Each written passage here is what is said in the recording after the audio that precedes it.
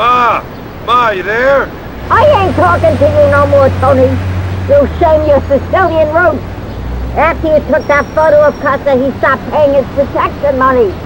And what are you doing about it? Nothing. Your father would have turned him into meatballs by now.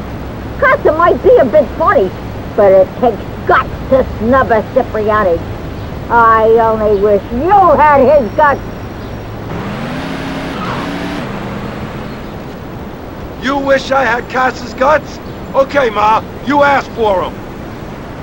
You know, I also wish I had Giovanni's guts, because I hear that whenever you're inflicted with a status condition, such as being paralyzed, burned, or poisoned, your attack stat gets increased, and even sometimes the guy will hold one of those status orbs, so he gets inflicted with poison or burn, and then, you know, he gets the buff pretty much for free. So, yeah, we're gonna confront Casa on this business here. I'm quite interested now.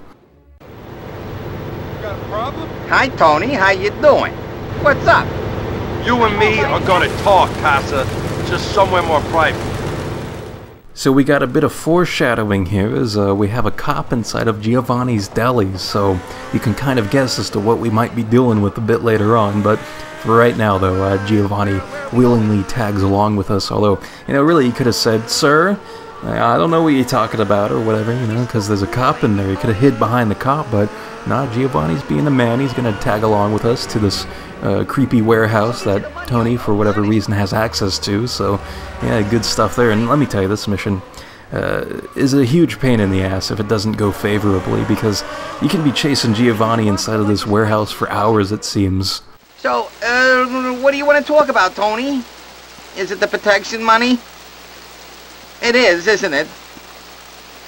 Tony? We can talk about this, right, Tony? Yeah, talking is good.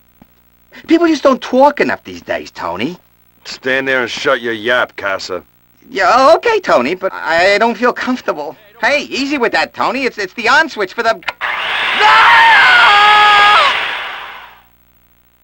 So I got some advice right here, because this mission isn't all gits and shiggles like that cutscene that we just saw there, which was hilarious stuff, but, you know, it's like for this part of the mission, you've got to make sure to chase Giovanni, but lag behind a little bit, you know, don't be right up on his ass, because you want to force him into a position to where there's 3 ways to approach him.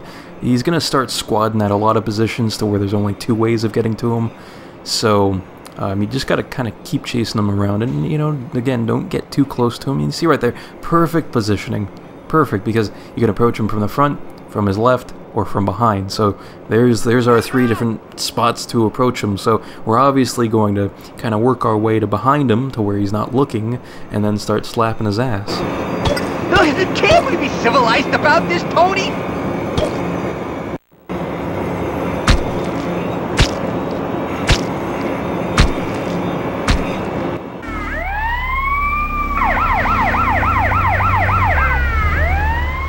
So that's a pretty gruesome scene right there, just seeing Tony hack away at Giovanni over and over again. Man, you know, some pretty dark stuff. Although this game overall isn't that dark, but literally it is a dark game, because it's like I have the brightness turned up all the way, but it's still pretty gloomy looking, and, you know, maybe that's what they were going for. But the thing that kind of sucks about this game being so literally dark is that at night in game, you really can't see a whole lot of anything, so I have to do a lot of these missions in-game during the day in order for you to be able to see anything, because you might be thinking, well, indoors it really wouldn't matter that much for like cutscenes or whatever, but the thing about it is that the lighting is affected by whether it's day or night, even indoors. Like, it's really weird at how it works, but it's something that you kind of have to get around, I guess. And speaking of getting around things, we kind of gotta squeeze right in there to get past those cars. But anyways, I collected police bribes instead of going to the pay and spray, and there's actually a second police bribe right here, just in case you need it.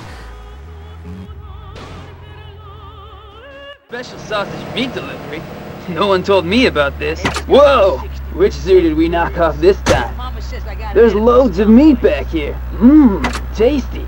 Okay, I'll take them. It's a good thing Casa ain't here. If he finds out about this, he'll go crazy.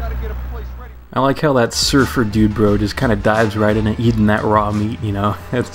It's pretty funny stuff. But anyways, that completes this part, and that completes the saga of Giovanni Casa. So there you go. Now people are shooting at me, crazy Sindakas. So yeah, I got to get out of here. So that completes this part. In the next part, we'll be doing the mission called No Son of Mine. So until then, I will see you next time.